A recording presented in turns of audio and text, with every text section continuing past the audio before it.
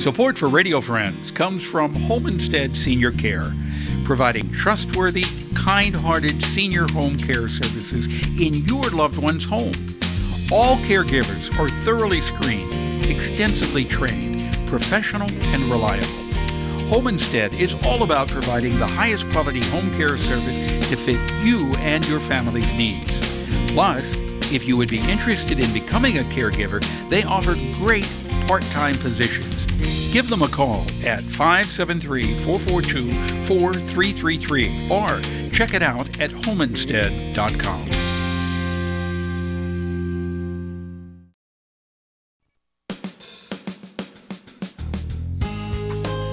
Good morning and welcome to Radio Friends on Thursday, April the 19th. We're going to talk about something I know nothing at all about. We're gonna learn together, but I found it extremely intriguing. It's called Untapped Shores, and I want to introduce you to Kathy McDOUGAL. Good to have you here, Kathy. Thank you so much for having me. And you sent me an email several months ago, and you kind of outlined, you said, I'd like to come on and talk about this project I'm working on.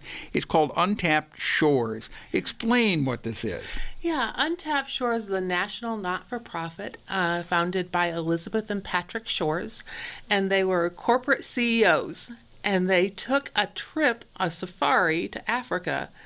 And what struck them most was not necessarily the amazing animals or the magnificence of the landscape, but the poverty and the health of the children and how the impact of not having clean water impacted generations upon generations upon generations of people in small villages, starting off with the children. So Patrick was a robotics engineer, and so he came home and decided that he absolutely was going to fix this problem. And he designed a tabletop-sized, solar-based water filtration system that produces clean water from salt water. And this little system can actually provide clean water for villages for 2,000 gallons a day. You're kidding. No, this little tiny tabletop system, 2,000 gallons a day. Okay, let me stop you right here then. Yeah. Now, so we have this technology that can provide water, 2,000 gallons a day, and it's very small. Tiny. Why are we not using this then to alleviate the water problem that we have across so much of the world? That's the goal. That's absolutely the goal.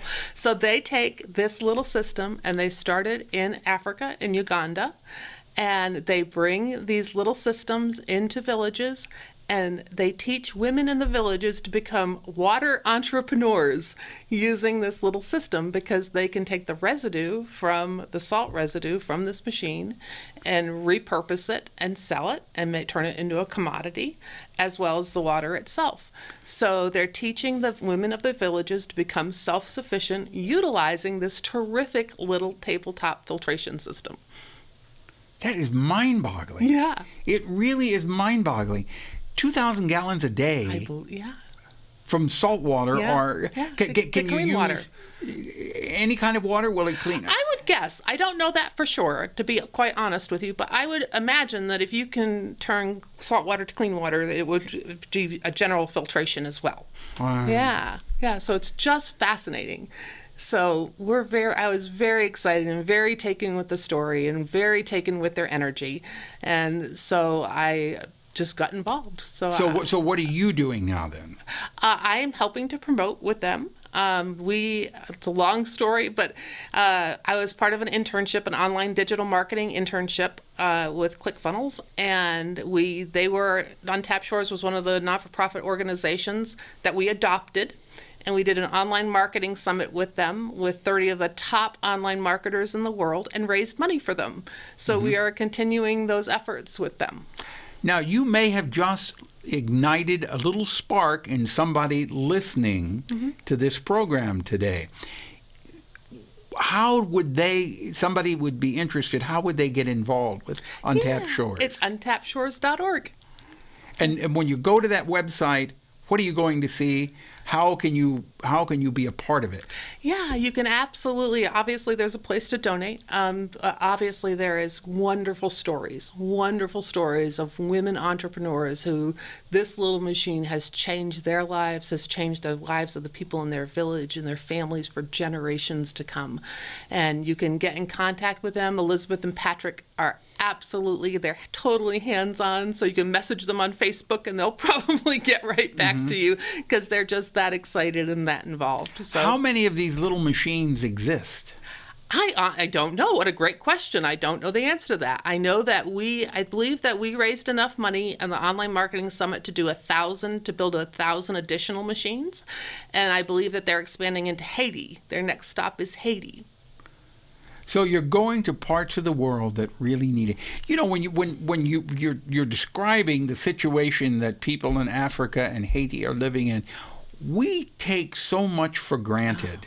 We don't take time to stop and contemplate, thinking about all of the blessings that we have in our life every day when you see how the vast majority of people live around the world. That is so true. I mean, we can go to our sinks and turn on the tap of water and not even think about, is it safe? Is it healthy? Are we going to get disease from it? Are we going to get ill from it? We don't even think about that.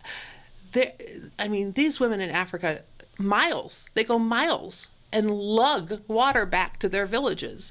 And it's not necessarily clean water. And water's heavy. I mean, of course it is. Every time I see those videos, I'm like, water is heavy. I can't believe that these women are lugging these gallons of water miles from the water source to their villages. It's remarkable. Oh, we take so much for granted. But just the desalinization and cleaning of water, this could solve a lot of problems across the world. It's absolutely their goal, and our goal at Untapped Shores is to do that. How many people would you say in general are involved with Untapped Shores? You know, they were a nice little quiet organization, not-for-profit organization for about 6 years. And then they got involved with our Design Institute and our Design Academy, and it's gone worldwide. So we are in a fast-paced, fast-growth mode right now, and we're super excited about that. Oh, I can tell just by chatting with you. What would you say when you look to the future? What do you see with this organization? I just see them expanding and expanding and expanding because this is a crisis. This is a worldwide crisis, and there's no other word for it except to say it's a worldwide crisis. It's absolutely imperative that we need water to survive. Clean water. We need water to survive. Water. It sounds so basic and it sounds so trivial, but for millions and millions of people across the world, it's neither simple nor trivial.